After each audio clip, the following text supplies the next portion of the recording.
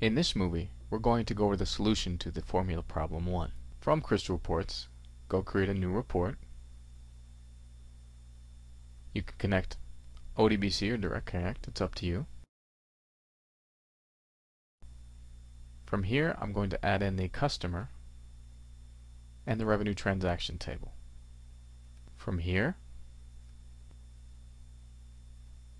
I'm going to join the client number by clicking and dragging my mouse over to the CLNT num field of the customer table. From here, I click Next, and the fields I wish to display are simple: client from the customer table and revenue amount from the revenue transaction table. I'll also pull in the revenue date just because it's part of the exercise. I hit Next, and I'm going to group by client. Hit Next, and it's automatically summing the revenue amount for me, which is okay. I'm going to leave it. I'm going to skip over the next two steps, the chart and the sorting, and I need to filter for 2006 and above. So in this case, I'm going to say is greater than or equal to 01/01/2006 12 a.m. and click Finish. Now I have a very simple report with my client, my revenue amount, and my revenue date. I'm going to go ahead and click on the design view, and I'm going to suppress the details. I'm going to drag my revenue amount summary up to my group header one as opposed to the footer, and suppress the group footer. Now my report looks something like this. But the exercise is asking for the ability to show a few things. The first is I needed to show the client plus the revenue date plus the revenue amount at the detail level. As such, I'm going to need to unsuppress my detail section and then go straight into my formula fields. Right click on formula and say new, and I'll call this detail field compilation.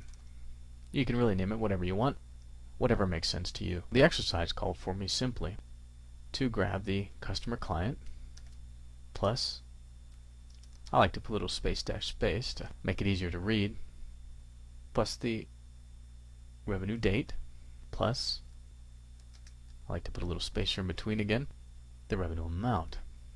Now from our lessons we know we cannot add strings together if they're not all strings, and when we say add, we're merely concatenating them together along with our little space dash space which we've manually put in place.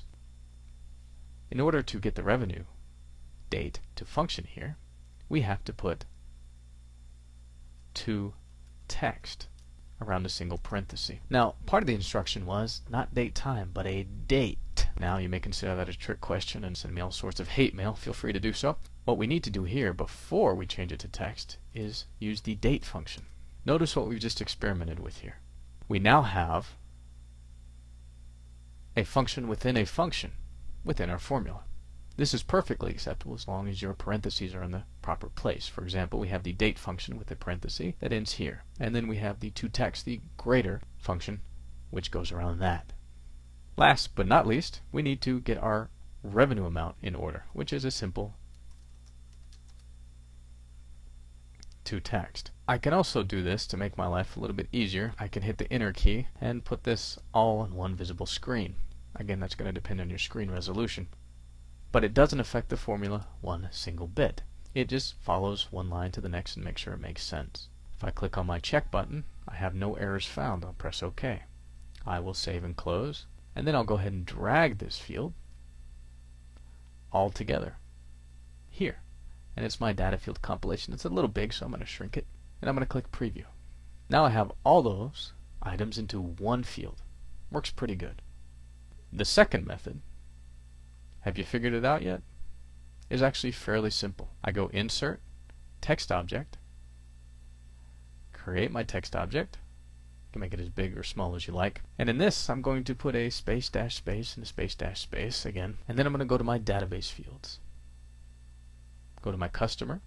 I'm going to grab client, and I'm going to drag it into my text box. Now, once I've hit it, notice how it turns into a cursor that blinks.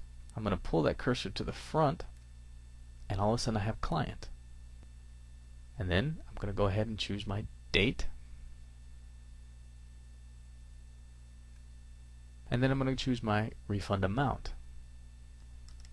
And I'm going to insert a section below in the details section so we can compare. And I'm going to click on preview.